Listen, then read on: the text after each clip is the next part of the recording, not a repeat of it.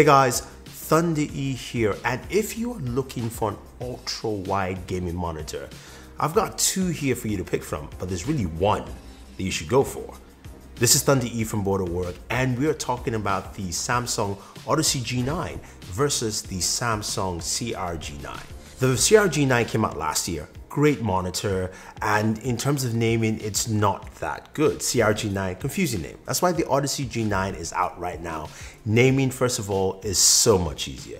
But there's so many things that make the Odyssey G9 really good. Now, don't get me wrong, the CRG9 last year was a great monitor. Ultra-wide, 1800 hour curvature radius, which is good. It's nice.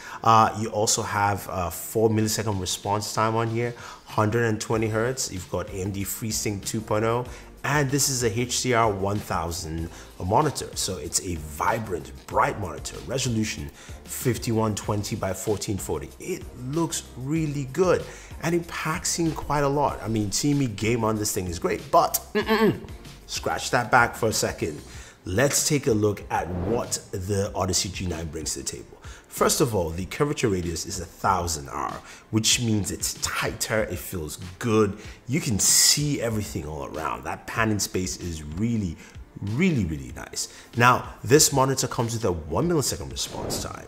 Now, this is also a 240 Hertz monitor, not 120. This is 240 Hertz. I mean, that is ridiculous. Double the amount from last year. Also supports AMD FreeSync 2 and G-Sync at the same time. So it doesn't matter what gaming graphics card you have, you can switch, it doesn't matter. This monitor will support it. Now, of course, this also is a HDR 1000 monitor, so you've got 1000 nits brightness in there, and it looks really nice. In terms of design, the back panel look, all white with that blue lighting, it looks slick. I mean, gaming on this thing will be ridiculous. Like I said, the CRG9 itself is really solid, but when you look at them side by side, the Odyssey G9 really packs more punch this year because all the things I stated. The fact now you're going to 240 Hertz, the fact that you have 1 millisecond response time, the fact that you don't have to pick a graphics card and it doesn't matter, you can pick whatever you want, and this will power all the way through. Oof, and it looks so good. Everyone at CES was oohing and eyeing at this thing. I didn't get a lot of gaming footage on there. I did get, of course, some portrait footage of Daniel playing, Overwatch, and this monitor is insane. I can't wait. Now, some of you are wondering, what about pricing?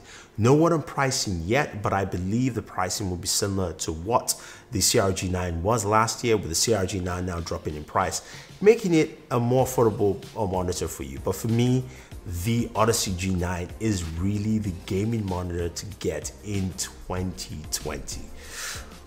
Can't wait to check it out. So stay tuned when I have a full review for you guys to check out some gaming videos. Tell me what games you want to see on the Odyssey G9. Got any questions, any comments? Let me know. Don't forget to like, share, subscribe, and always enjoy your entertainment.